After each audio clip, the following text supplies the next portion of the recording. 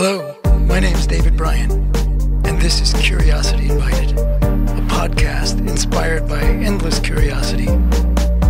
Tune in for an open-minded conversation about interesting and important things.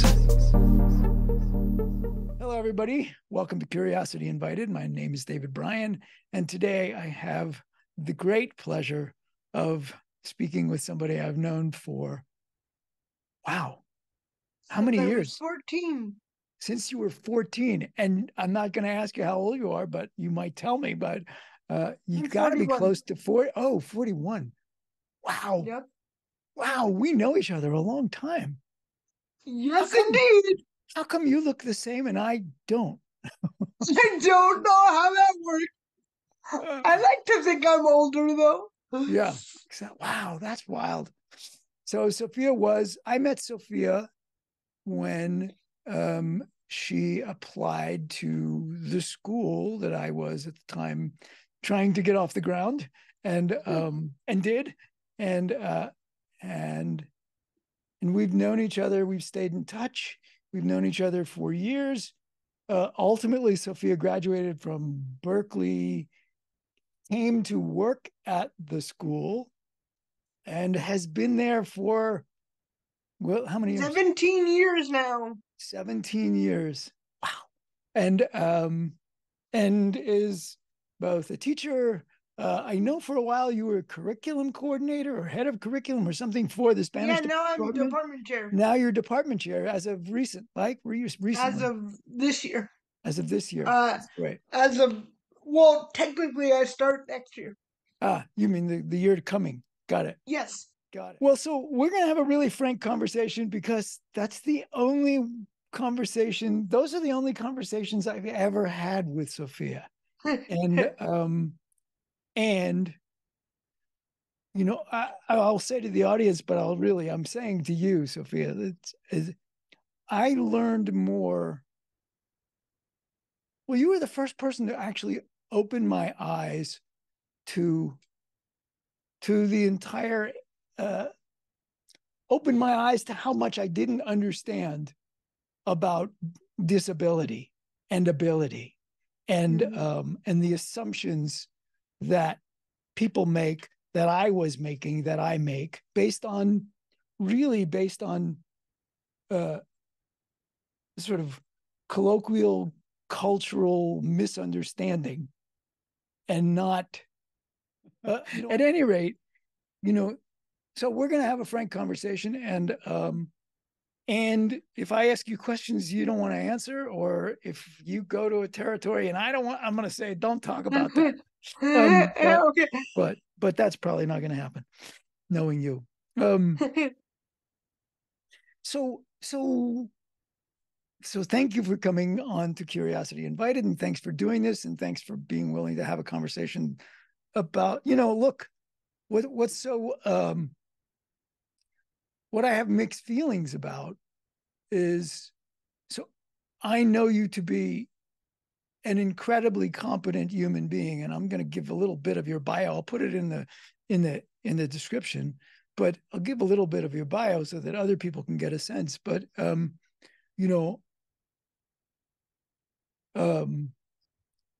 here we are, we could talk about all sorts of things. You have points of view, you have knowledge, you have expertise in all sorts of things. And here we are again, people meaning me, want to talk to you and want you to be willing to talk about ability, disability, etc. So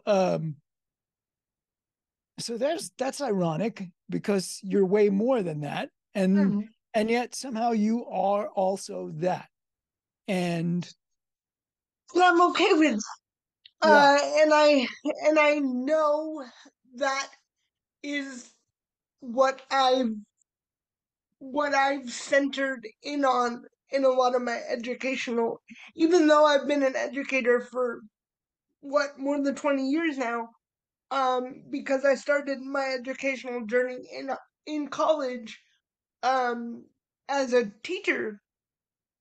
I, going into it, knew that regardless of what subject I was teaching, the disability was going to be part of the teaching moments, because regardless of whether I'm teaching teacher preparation in college or Spanish, the disability is never away from Mm-hmm. my frame of reference and from my students' frame of reference. Like, regardless of who I'm teaching, the fact that I am not your traditional teacher, because I can't be a traditional teacher. I can't be the teacher who or the professor who writes things on the board and just has them copy things that I write, because my writing sucks. Because I can't reach the board, because I can't. So I, in any context, the disability is going to take full focus.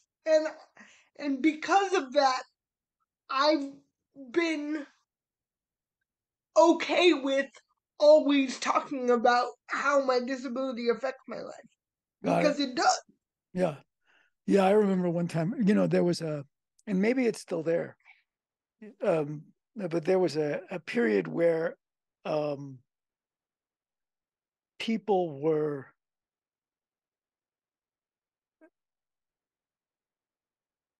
normally able, I don't even know how to use the words, right? Regular folks, people without an obvious disability, Yeah. were using language like differently abled. And Oh I God. remember one time you just said, you said to me, it was like, I don't know what they're talking about. I'm disabled. Like, yeah, we're Yeah. differently able. That's true. But like, this is moving through the world the way I move through the world is a disability. So, so um, I still cringe when people use words like handy capable, and like, I get what they're trying to do. They're trying to normalize it. They're trying to be, but and I still agree with this person first language, like person with a disability and things like that, because it shouldn't be the first thing somebody thinks about when they see me. But I also acknowledge that it is such a central focus of who I mhm, am that not acknowledging that is also a disservice. mhm, Um, um, so when people try to normalize it in a way where it kind of detracts from it, also drives me crazy, right. because it is important to, and that's me and my personal preference. That somebody else might say to you, "I love when people uh don't use the word disabled, and maybe uses a more um positive, if you will, frame of reference, because for them that's what makes them comfortable." So it's all, here is where I always tell people when I'm doing trainings about disability awareness and disability and inclusive practice. I I always say, you have to take your cue from the person that you're talking to. You can't assume that somebody is gonna like the term uh, disabled person or person with a disability. It's really up to them. Well, I get that. And, we're living at a time where so many things are so highly politicized. And so you may be comfortable with it, but I guarantee you that there will be people leaving comments that try to rake me over the coals because because I referred to you as someone with a disability, as because be, even though you're fine with it, and in fact you just said you prefer the acknowledgement of that, um and yet there's an intolerance that is Oh, for sure. linguistic, right? I mean, that is you use the wrong word. So we live at a really weird time. And that's why my advice to anyone when they're dealing with sensitive language is really, it depends on the person you're talking to. So not being afraid to acknowledge, like, hey, so how would you like me to refer to you in context? Right. Like, and acknowledging that there is that language, that you're willing to talk to the person in the way that they are comfortable, Yeah. um Yeah. is the best way to do it. Um, well, so lest anyone listening to this think that Sofia is only about that. Let me just tell you. So after high school, which she graduated from, she went off Yeah. to Berkeley, got a degree in political science with minors in Spanish and disability studies. She went on to earn a master's degree in secondary education and a doctoral degree in educational leadership for social justice, both from Loyola Marymount University. So you're speaking to somebody, or I'm speaking to somebody, or you're listening to somebody with substantial background and experience uh, in the world of education, um, and in the practice of teaching. So she is not just a theoretician. Nothing wrong with that, by the way. But actually has years and years of experience in the classroom, and even more years of experience in a wheelchair. So would you be comfortable talking about, well, like, like why are Sure. you in a wheelchair? What's What's my deal? the deal? um um I was born, uh I was supposed to be born on Christmas Day, and I was born on October 8th, so I was born a few months premature. And when I was born, I was only 3 pounds. Um, and so I, because of the lack of oxygen during my birth, I was at 6 months old or so. Can't remember the exact time I should uh diagnosed with cerebral palsy. Because my parents started to notice that I was not developing my fine motor skills and things like that. So they went to various doctors, and Mhm. eventually I was diagnosed with cerebral palsy. My father and my mother, my father being a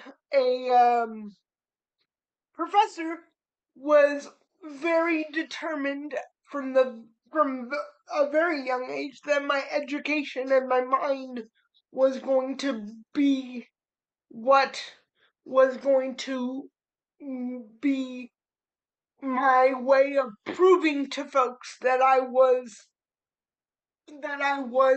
not someone to be pitied. Um, so I thank both of my parents every single day for that Mm. drive, because that is really what has gotten me to the point of where I am today, and why I value education from the very outset. Mhm. And I was lucky enough to be able to do that because my cerebral palsy did not affect my in that way. So I was able to pursue education, and I'm lucky in that Mhm. context Mhm. for sure. Um, and I know you went off to Berkeley after high school. Well, wait, I don't know if it makes any sense for you, but I remember that there was that you were at a public school before, somewhere in San Fernando Valley, and and it was not a pleasant experience, It was and definitely not a and pleasant experience. it was almost like you were too much trouble. The school that I was in for high school was really just not physically accessible. Um, so uh, the straw that broke the camel's back, for lack of a better phrase, Well, was I was physically injured yes. at the school, and I um, from that moment forward was not ever gonna step foot in the school again, Right. and that is how we ended up in Yeah. your school at the time.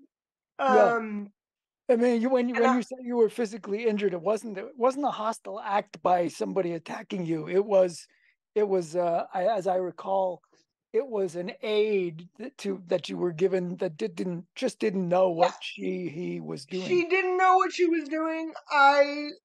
She was helping me transfer, and I subsequently broke my femur.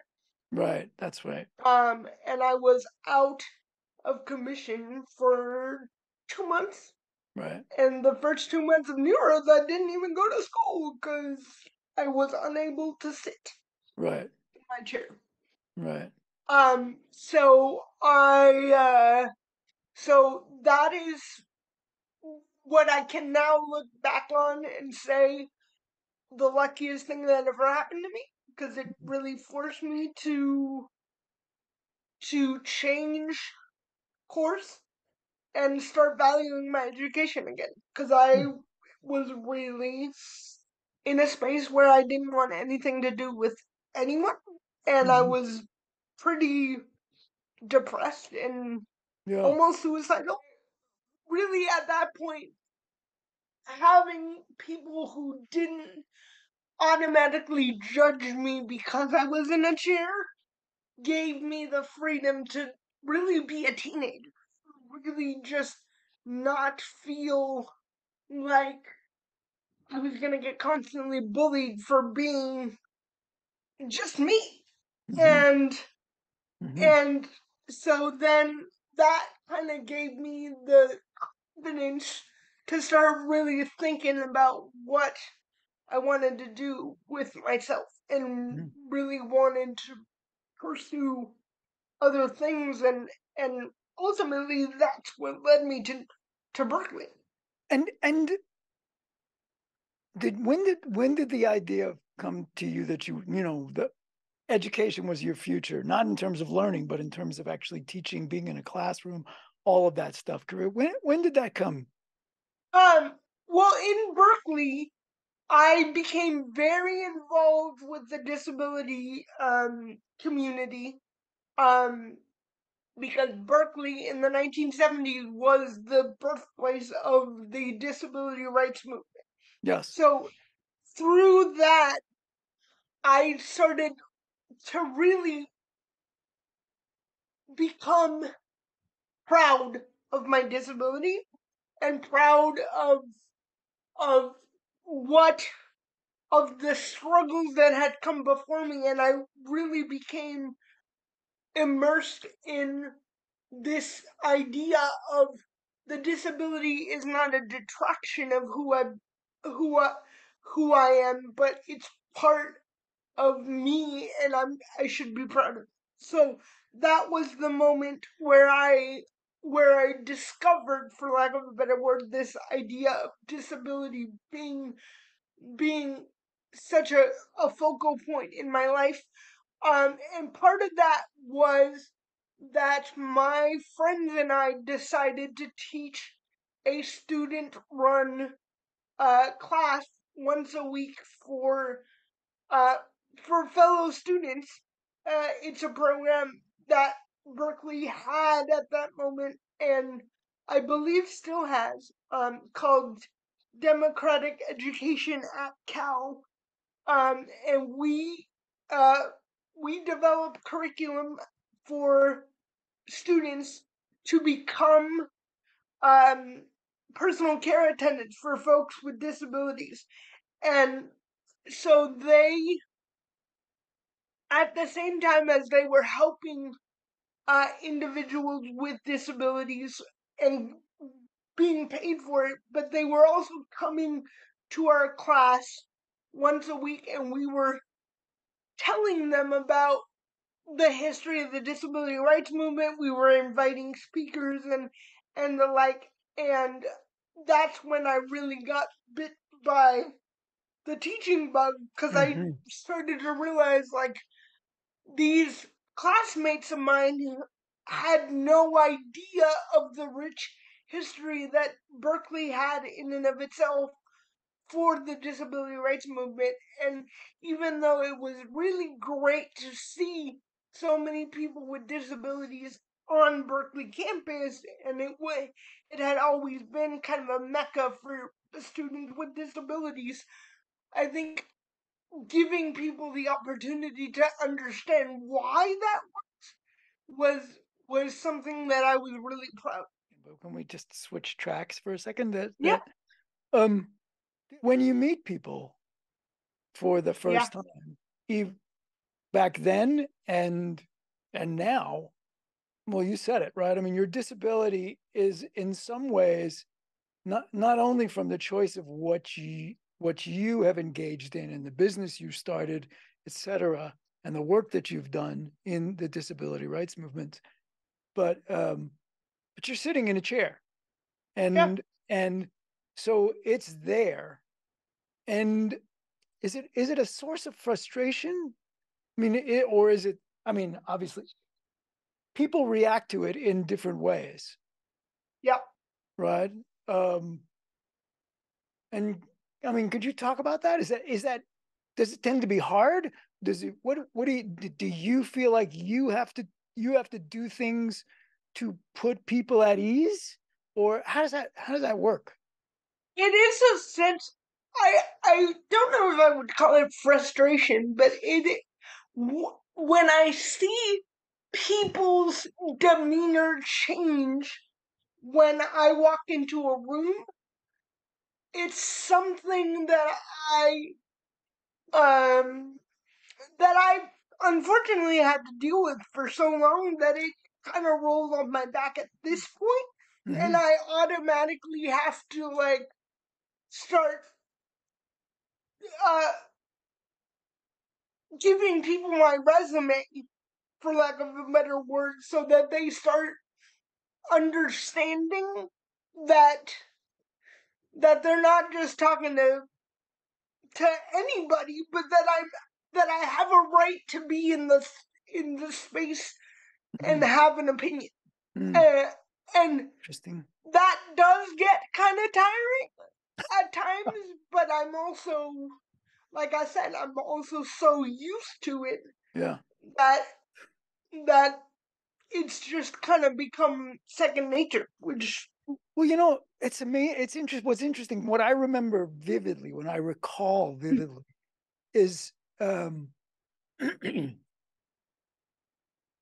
right from the start, I felt comfortable having frank conversations with you. I remember in the interview, I remember asking you the question, so when you're speaking, you're animated. You, like many people, yeah, speak with our hands for expression. yep, Our hands work differently. And it yes. is it the tone of your voice changes. Is this discomfort? Is it what and I mean, I think I grew up thinking, or maybe I was even taught that that was impolite, right? Or that was not what you do. You don't have an honest conversation, right? A frank conversation. But I felt somehow so at ease. Maybe it was your parents, maybe it was just, I think it was you. And you responded just really clearly about that. And and you had this incredible ability as a kid to make it really clear. You can have any conversation you want with me. You may not get the answers you want, but you're not gonna it's not gonna offend me that you ask me a question. And that was amazing. And at the same time, it felt like, geez, I wish I had been the adult in that room rather than you. And but honestly, that was one of the things that I most appreciated because I remember being very frank in that interview, saying, "I don't even want to be at your school. Like, why am I here?" But and then having that conversation that you recalled and saying, like, I'm really happy that we're having this conversation because so many people just don't ask those questions because, like you said, they don't feel like they're being polite. Um, and sometimes politeness doesn't get us anywhere. Like Yeah, if you yeah. if you're if you're concerned that I'm getting tired because my pitch is changing or something like that, then you're not giving me the chance to fully express. And I've learned from that conversation that I have to put myself out there more, and I have to tell people like my speech might be a little different than everyone else's, Mm-hmm. but it doesn't mean that I'm tired. It doesn't. It just means that my vocal cords function a little differently Mm-hmm. because of my spasticity. Um, so I've learned in the professional space that I do have to make people at ease with what they're about to see, Mm-hmm. which Mm-hmm. is interesting, but it's something that I and some people might say, well, it's not your responsibility to do that. But if I don't do that, then I'm not going to be given the same opportunity. Right, right. So If you don't do that, and if they don't do that, right? I mean, there's a way in which, like, you should. I mean, I kind of agree with this thing. You shouldn't have to do that. On the other hand, you know, if you don't, if they don't ask, if there's not an opportunity for you to tell, they're going to walk away with certain assumptions based in exactly, ignorance, and exactly, so all sorts of opportunities will be denied, right? I mean, or all exactly. sorts, and that can't be good, right? I mean, you know, I remember I just had this flash as you were speaking of your parents coming to pick you up. Uh, it wasn't the first day, but I think it was the second or third day. It was the end of the week, and where's Sophia? You know, her folks are here to pick her up, and there you were with Lori Stevens sitting on your lap, Yep. racing down the walkway in your electric wheelchair, and just, it's just like, oh, this is the right place for this kid. Yes, it was. And then you gave me a No, and ride.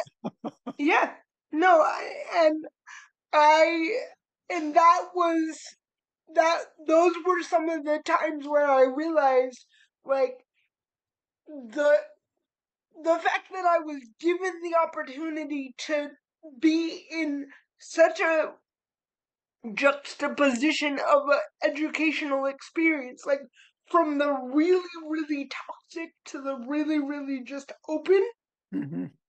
I think has made me stay in education because I want to be part of somebody's experience, just like you were and the folks who were back at New Roads back in the day were for me, where they where I wasn't some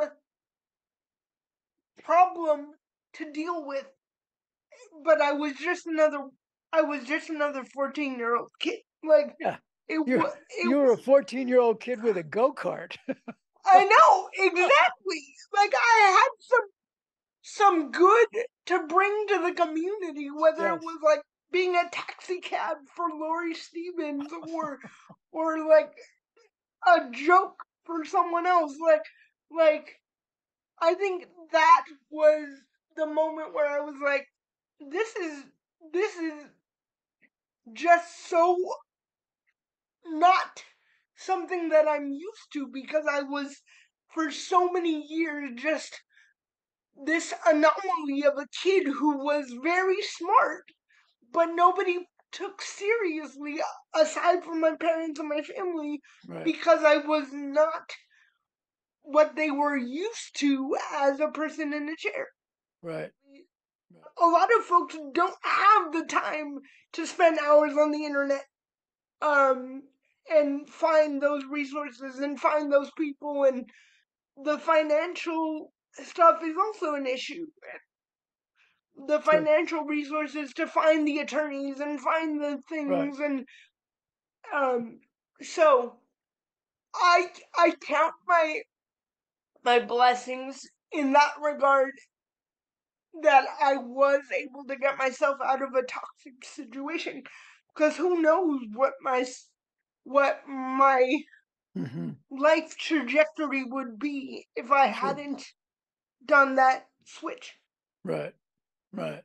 Yeah. Um, And then so, I mean, I almost don't even know how to think about it. I was about to say, how could that not be, how could that not be frustrating? Right. I mean, and I get that it's not necessarily your experience, but the idea that somehow you just, a person has to, a person has to fight to even be seen. Never mind yep. be seen and then seen for what you are. Just to And be,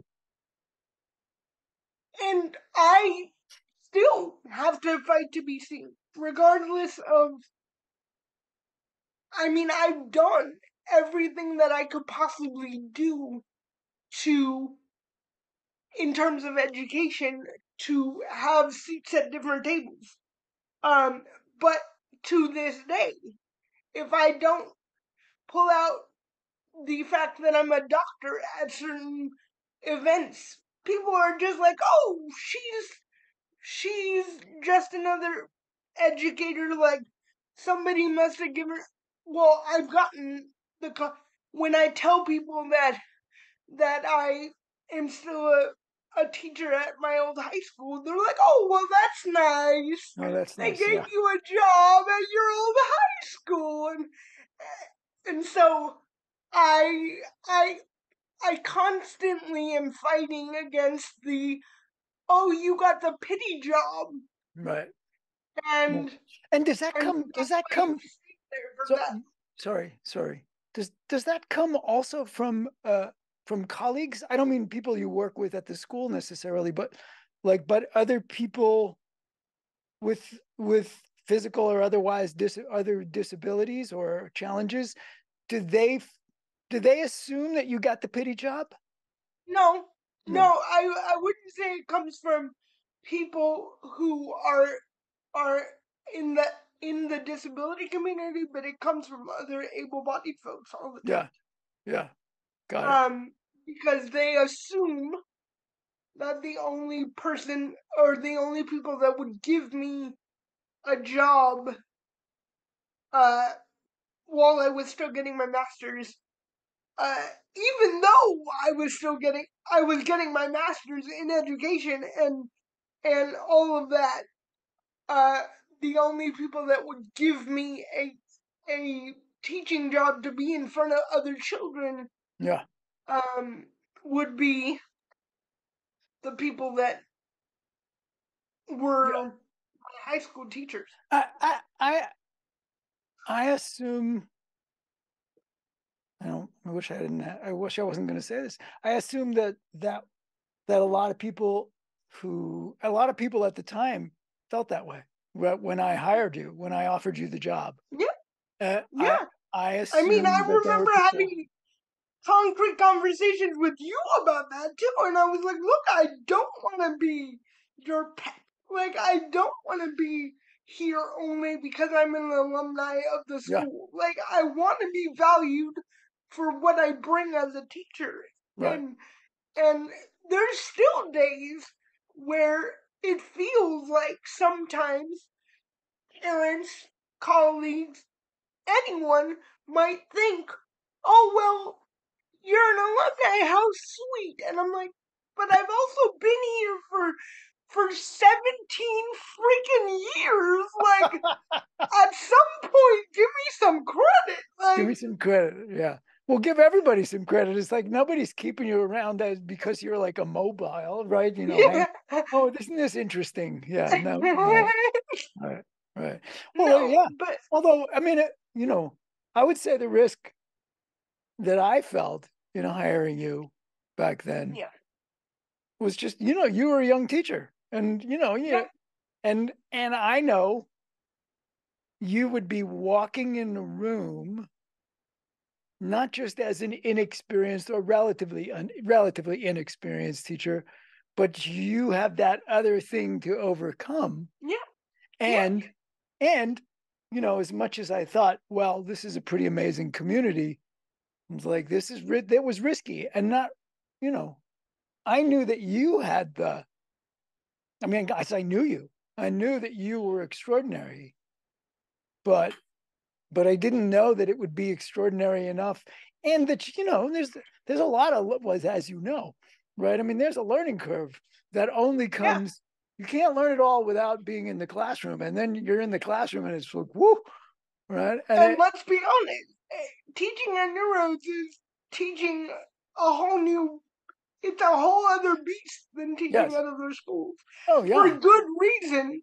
yeah, But it also made me know how I had to handle myself, and the professionalism with which I had to present from the very beginning, yes, not necessarily like how I looked, but I had to have my teaching in order from the very beginning, yeah, because I knew that if not, parents were going to be like, "What are you doing?" Like, right, and they were automatically going to use the disability as a scapegoat, right, uh, regardless of whether it had anything to do with it or not. sure, They were gonna say, "Well, this person doesn't know how to teach, and the reason is because she doesn't teach traditionally, and she doesn't write things on the board, right, and she doesn't do all this." But and I remember having various conversations with various parents, in the very beginning, saying like, "Well, exactly, the speech conversation came into play. Like, your speech is a little slurred." And I'm like, "But can you understand what I'm saying in English? Because if you can understand what I'm saying in English, I'm pretty sure your son can understand what I'm saying in Spanish." Um, so, so, but once people got to know me and got to know how serious I was about teaching, those conversations started to not happen as much. yes, exactly, And that's the unfortunate thing. Like, I feel like I'm never going to be able to get a chance just by applying to a position or a conference blindly. Like, somebody needs to know me before they actually give me a chance.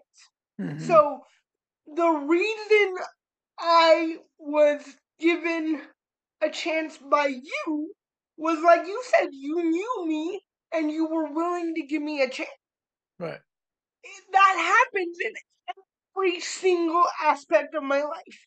If right, somebody knows me and knows that I'm capable, they understand that, well, she's got her shit together. She's gonna be able to do everything that we're asking her to do.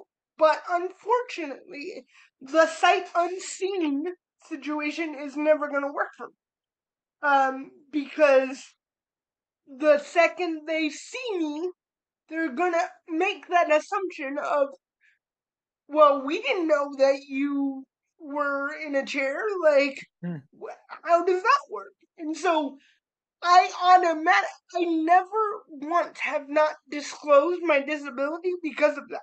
Like, hmm, because if the person is going to make an assumption right off the bat because I'm sitting in a chair, I'd rather not deal. Are there specific assumptions that people make? Like, do they cluster? What Yes. are some of the assumptions that they make? The main assumption is that I'm just not intelligent, Right, because they associate the sitting in the chair with some sort of mental delay. They assume that the person sitting in the chair also has some sort of developmental delay. They assume that the person in the chair, just because they can't drive, doesn't have the ability to get places. Uh, so um, there's all sorts of right, societal assumptions, right, right. or And that I'm well, always right, going to be dependent on other people, which sure I am to a certain extent, but it doesn't mean that I don't live my life independently. yes, and nor does it. You know what if anybody pays attention to that for more than a nanosecond, you know, oh, so that this person is dependent on other people. Really? Like, you mean there are people who aren't? You mean you go out and farm your own food? What are you talking about? Like, what do you mean? Like, and lest anybody think otherwise. I had a lot of conversations when I was in the school. I had a lot of conversations with teachers about their grades being late. I never had to have that conversation with you, not once. It's always like, oh my god, but but there's but also there's that I always made sure, and I always to this yeah, day make sure that I conduct myself. This is, and you hear this conversation with so many different uh, groups of people who always feel like they have something else to prove. So for me, it's because of my disability, maybe also because I'm Latina, and all sorts of things. But there are people who will always say, like, I have to make sure that my stuff is spotless because if not, somebody's going to judge me. And right. I live with that every day. Like, I, I can't drop the ball on anything Okay, so how is that because not exhausting? it is. It's exhausting. Um, but it's become so much of what I had to do Hmm. that Hmm. that um that it, it it's not even um something that I have to necessarily think about anymore Sure. because it just is. Yeah. But like even like for the last few years I've had to like take some time off for various medical procedures from work. Um, and even when I'm technically on medical leave, like I'm constantly making sure that people understand that I'm not like taking a break from being a professional. Hmm.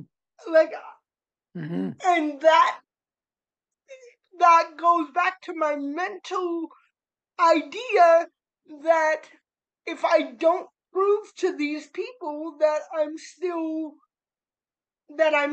part of it and that I'm still looking out for my students, my colleagues, whatever, uh, then I can be gone in the blink of an eye, and I don't want to be gone because Yeah. if I'm gone, then it's going to be 10 times harder for me to find a job Yeah.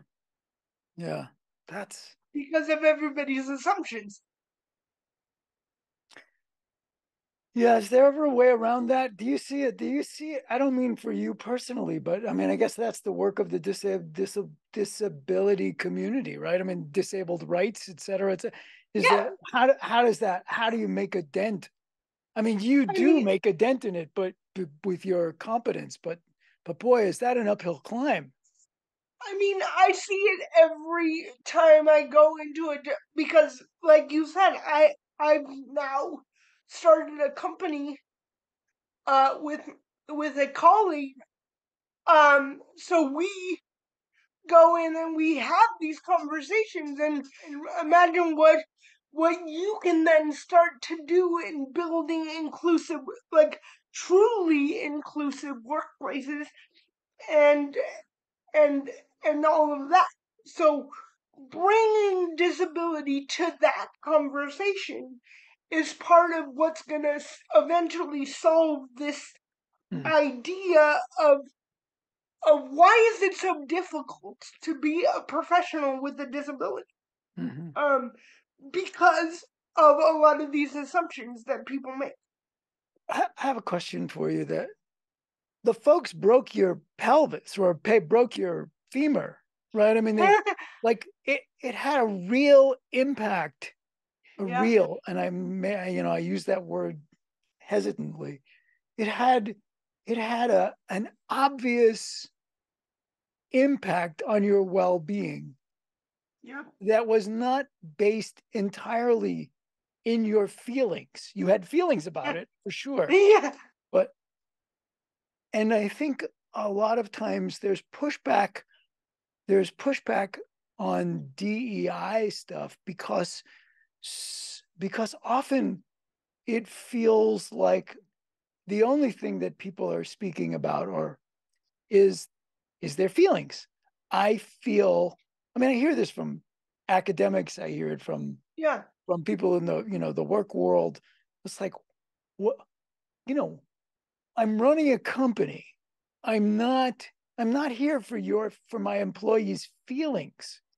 So Right. somebody like, okay, I made a mistake, sorry. I called you the wrong pronoun, or I said something that out of my own ignorance that you feel hurt by, and yet the stuff that has happened to you. It just, Right. it feels more No, real. I don't know how to say this other than I don't know how to say it in a way that doesn't sound shitty, but it's like it feels more real. but it is shitty.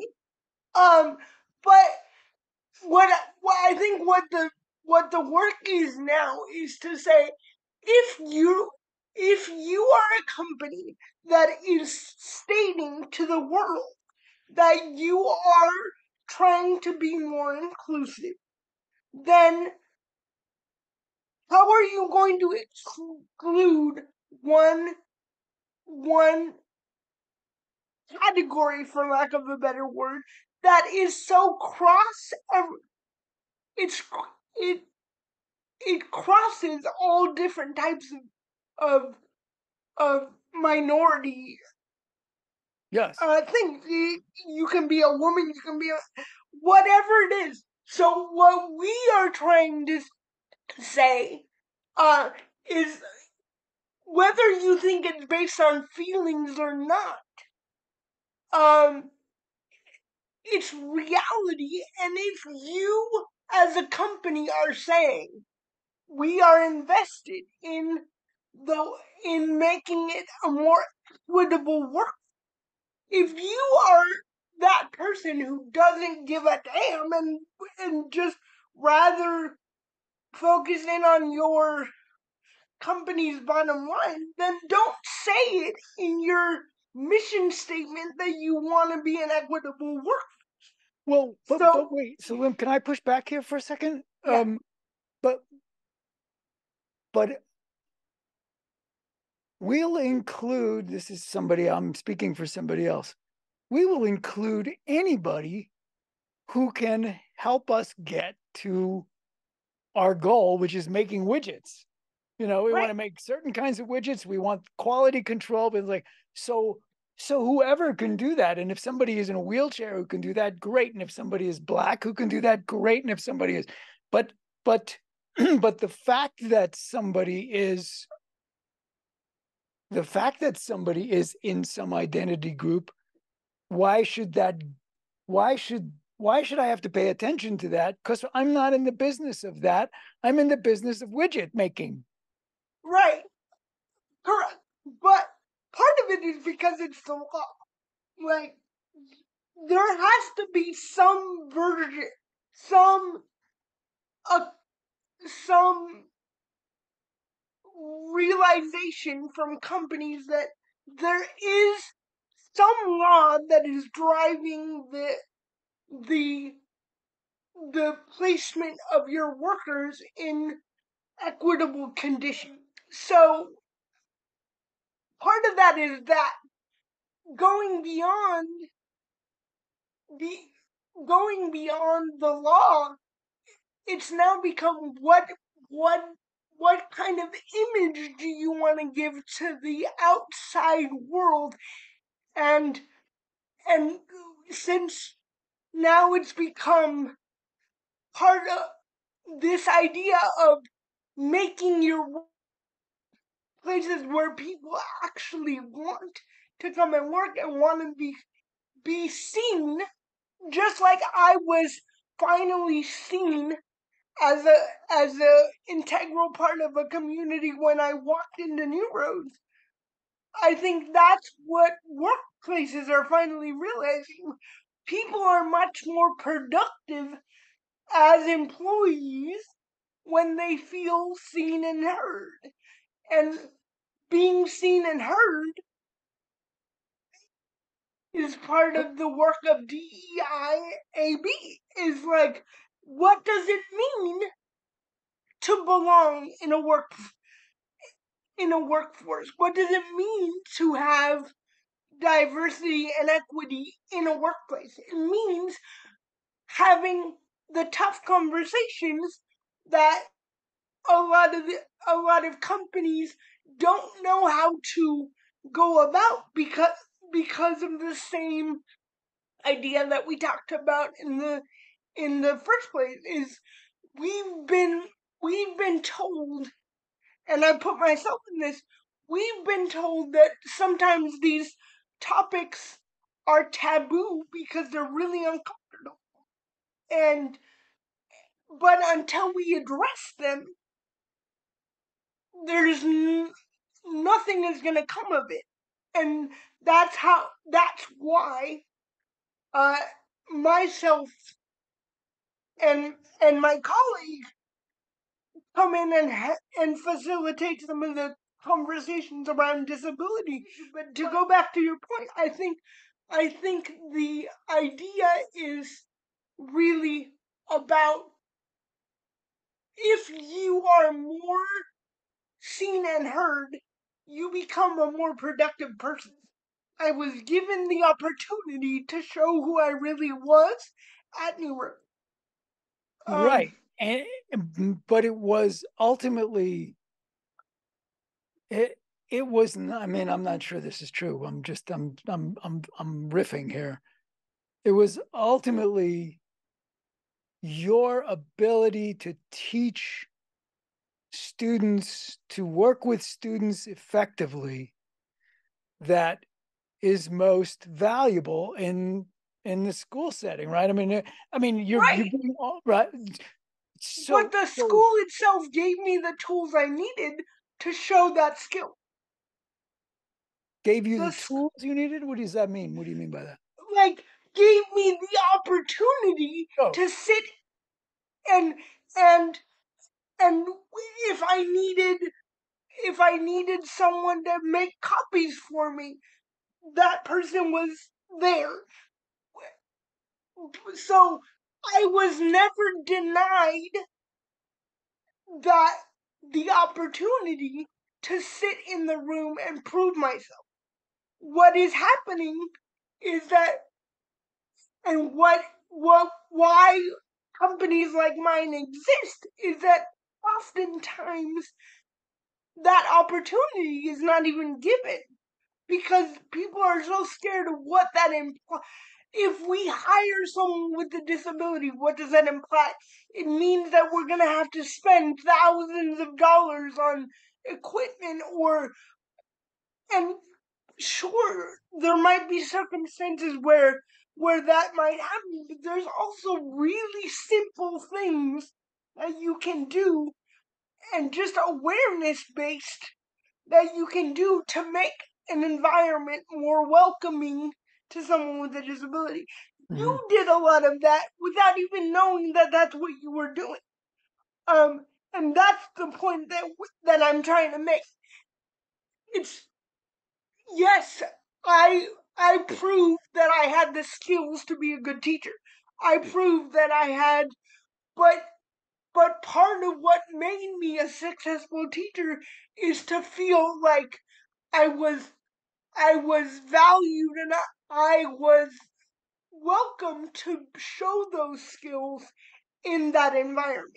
Not everyone is gonna be able to achieve master's degrees and doctorates and things like that, but but there's there's productivity at every single level that is being taken from people with disabilities because other folks, able-bodied folks, whatever you want to call them, are just not giving them the opportunity Yeah. to show. Let me ask you a couple of questions that I tend to ask almost everybody. Uh, who or what inspires you? And what are you most proud of? You. Who inspires me are the folks uh, that I've been fortunate enough to be in the fight with. Um, I now sit on several boards of disability organizations, and just being in the room with those folks and seeing that I am not alone in the Mm-hmm. fight for equity, justice, whatever you want to call it. That's why I have now given some substantial attention to um, the the the programs that I run as part of my company, really giving employment preparation to folks with disabilities and and awareness trainings to different employers and companies because I feel like that is what I can give them because they do respond to the fact that I am a well-educated person and when they see my resume and all of that, they are more likely to hear me Mm-hmm. because because I've proven, for lack of a better term, myself as a professional. Mm-hmm. Um, so when I'm in those spaces, that is what I'm most proud of because hopefully by hearing from somebody in my position, they are they are slowly opening themselves up to the possibility that things can be more inclusive in their workspaces or more welcoming to other folks with disabilities and working with the folks with disabilities, showing them that yeah, you might not be a full-time educator, but you are capable of adding perspective and adding your story to different workspaces. Mm-hmm. Um, and giving them that kind of boost of it is possible. Yes, it sucks sometimes to always have to be on and explain yourself and explain what your disability is and how it affects you and all of that. Mm-hmm. But if you do it and you are a willing participant in those sometimes really draining conversations, you're going to change it for another person down the road. Mm-hmm. And I hope to be able to continue to do that for as long as I can, because there's still a lot of work to do. There's still a lot of work to do. That's for sure. Yeah. There's still a lot of work to do. And you ever think about, trying to get a different gig someplace? Or is digging into your company really where you're No, uh, digging into this kind of work is really where if I were to transition out of teaching, for like teaching Spanish and all of that, what I would want to transition to is full-time company got it. work. Got it. Um, and like I said, I'm I'm keeping myself in that game by being as present as other in other aspects, board memberships and the Sure. like, just to be part of that community. I lost it for a little bit, um, when I because I when I first started to teach, I I wanted to kind of prove to myself that I didn't have to focus in always entirely on the disability um, aspect, because I wanted to first prove myself as the best Spanish teacher as I possibly could, and then I realized that I really was lacking that that passion that disability activism has always given me Mm-hmm. ever since I was at Berkeley. And Mm-hmm. so started to really reach out to different organizations, and from that point it's just been having those different facets of what drives me as a professional Yeah. has really been a good idea, for me personally, because it's given me different areas where I can influence, whether the person is sitting in my Spanish class or my teacher preparation class or what have you. I hope that just being in front of me and seeing my journey has helped them realize that whatever they come to the table with is not something that they should be ashamed of or necessarily try to normalize, Mm-hmm. because it is what makes you you. It is indeed. The last thing that I would say to anyone listening is just have have the difficult conversations when you're given that opportunity, because the difficult conversations and what you might consider impolite conversations are the ones that are going to give you the greatest degree of understanding of Mm-hmm. who that person really is. I, I I, remember having conversations with you and really understanding what your perspective was helped me understand what I needed to, mm, how I needed to present, and what I needed mm, to do to make more people mm-hmm. understand where I was coming from. I think one of the things I am most frustrated about the what feels like the a growing part of the culture is there's less and less permission in the culture, at least my experience. There's less and less permission in the culture to have those difficult conversations with um, space to fuck up, Mm-hmm. right? I mean that there seems like it seems more and more that mistakes are not something you're allowed to make, and there's often it oftentimes feels like there's no way to come back from them. People Mm-hmm. are it's not that they're just so willing, sort of ready to be offended. It's like it's like if somebody feels offended, you've now done something that has all sorts of other implications. So it's at a time when it feels like we need more and more of the difficult conversations, Hmm. there's less and less tolerance for. I think one conversation at a time, you can realize you can change somebody's, or you can have a deeper conversation with certain people, Totally. and those are the conversations that you're left with. But not, but being, but not wanting to bridge those conversations because you're scared of the outcome Right. is the worst thing you can do. Totally. Well, Sophia, I am glad you were willing to have those conversations with me both back 20 something years ago. Is that true? Yep, And now.